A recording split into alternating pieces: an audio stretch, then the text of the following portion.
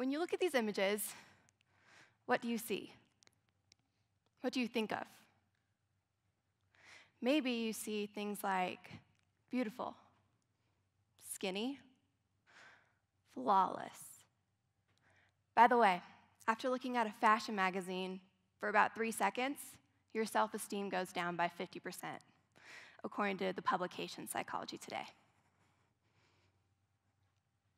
Now what do you see?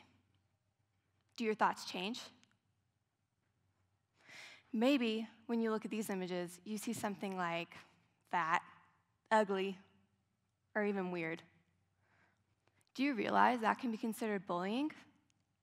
Don't worry, it's not your fault. Society and media have trained you to look at these images in that way. Hello, I am 15, almost 16 years old. I'm a cheerleader, skier, runner, / honor student here at ParkCity High School. And when I was a little girl, me and my mom's favorite TV show was America's Next Top Model. During the commercials, I used to do my best runway walk and strut my stuff. And then I'd ask my mom, I'd say, "Mommy, am I skinny enough? Am I pretty enough to win?" Keep in mind, I was about 8 years old. From a young age, we are trained by media with images on Facebook, Instagram, TV, magazines. It's literally everywhere. From beauty campaigns to the definition of perfect. Girls are told we have to have collarbones you can see from a mile away. And for boys, it's all about your hair and jawline. And if you can't meet up to those standards, you aren't worth the time.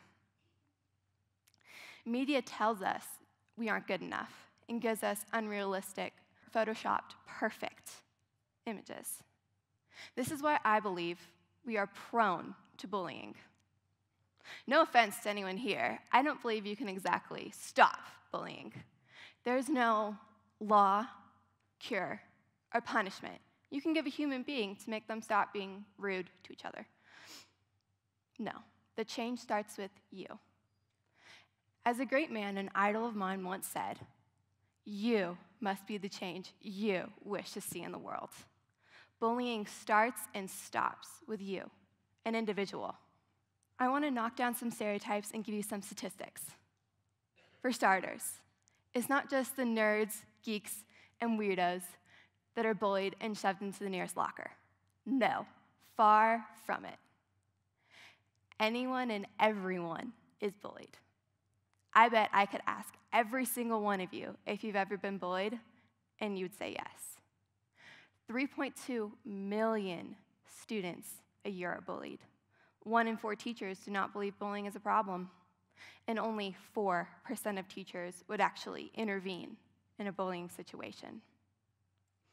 And a new study done by Fox News shows being bullied as a child is more harmful emotionally than being abused by an adult. So, who do you trust if a friend, teacher, or peers can't always be there for you? I know how this feels.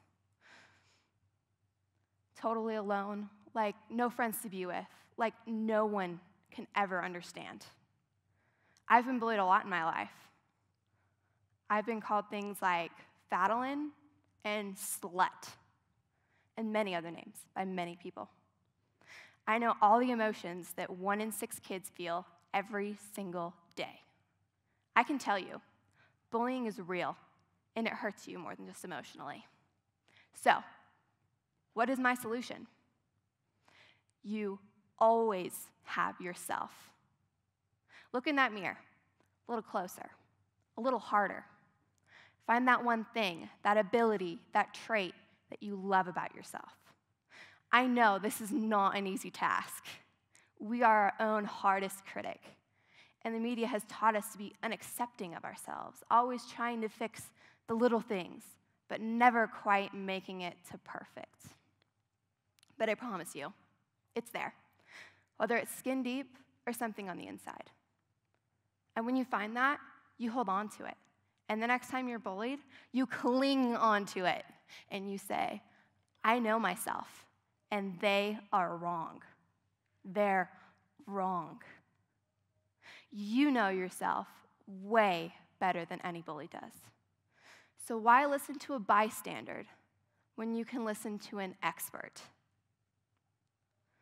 Don't let someone tear you down. I know the next time someone calls me Madeline, I'm not going to be aggressive about it. And no, I'm not going to run away either. I'm going to stand up and I'm going to say, I'm sorry, but you are completely wrong about me, and walk away. Because that makes a better impression anyways.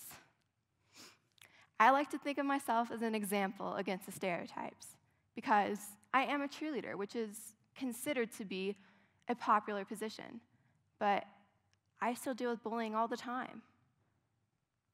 Showing people who you are and not letting media or a bully define you is what I call mirroring beauty. Being who you are is way more attractive or beautiful to me than a good jawline and some great hair.